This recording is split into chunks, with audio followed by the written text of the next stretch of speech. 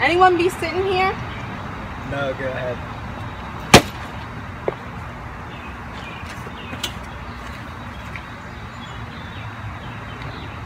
Where are you heading? I'm going out to Georgia to be a farmhand. My dad always wanted me to be a salesman, but I could never make it in the city.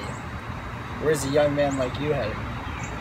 I'm going out to North Carolina to play football like I always wanted. My pop wouldn't approve, but he ain't around no more. Why? What happened to your old man? He just died of a heart attack, but I ain't came nothing about him anyways. His funeral was just last week. I just came from my dad's funeral yesterday. We weren't always on the best of terms, but he was a good man. Not the best of terms? I can relate to that.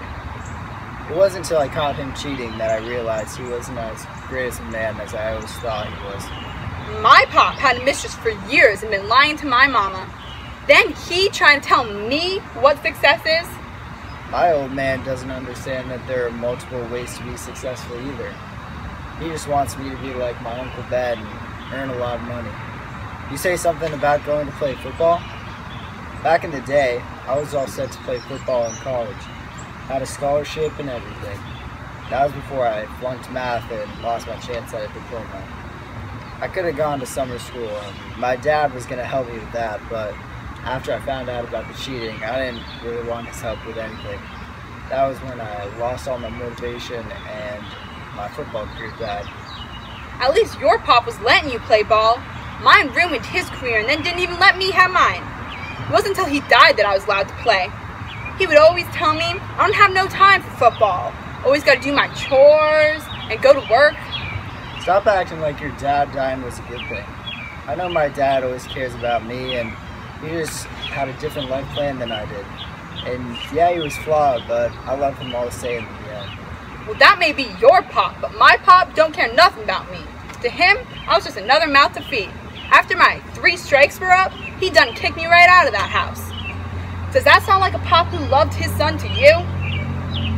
He just told me how my life been so much easier than his. He don't care none about what I had to go through. Said I was just lucky to have him. How could he be saying I'm lucky when all I want to do is play college ball and he won't sign the forms? You're just some young kid who doesn't know enough to care about his pop. Family's something important to have, and you'll learn that someday. I don't need no lecture from anyone else in my life.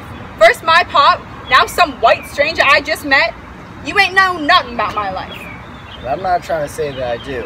All I'm saying is that our lives seem to have some parallels, and I'm just trying to tell you something it took me way too long to find out for myself. Well, thanks for the advice, but I'm finally just feeling like my life is on the right track, and I ain't need no one trying to make me think otherwise. Well, it's your lucky day. This is my stop. Good luck with the football, and just don't forget how important family really is.